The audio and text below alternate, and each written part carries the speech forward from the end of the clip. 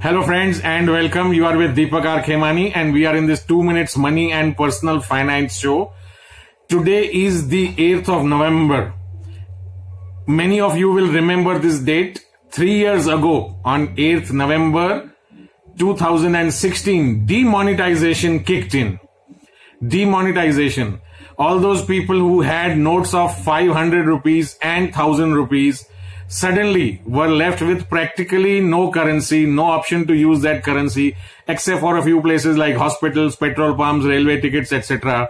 You had to go and deposit your money in the bank with this fear that what would happen if tomorrow somebody comes up and asks me where you got this money from, how did you deposit so much cash in the bank. Then it was clarified that if you put up to 2 lakh rupees, no questions will be asked, etc. A lot of people have a habit of hoarding cash. Nowadays also this rumor of 2000 rupee note being demonetized, will go away, will get cancelled, people are not accepting in the market is going on. What is the best option? If your money is fully invested, let's say it's kept even in the bank, it's kept in the savings bank, it's kept in the fixed deposit, it's kept in the post office, it's kept in a liquid fund, if it is invested in a good mutual fund. If that money is there, just imagine if something like demonetization or something similar happens. What will happen to your money? Nothing.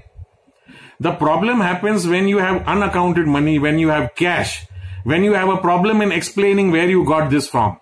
However, if it is in digital form, if it is in official banking channels, if it is real money which nobody tomorrow will come and ask you where you got it from, you will not have to do any explanation, then there is no need to worry at all.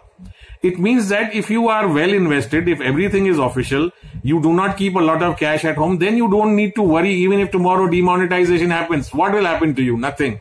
Everything is digital, everything is in the bank, everything can be accounted for. So this show today was just a reminder that 3 years ago, people were waiting in queues outside banks to deposit their money. People did not have money to pay for small things like, going there, traveling. People did not have change.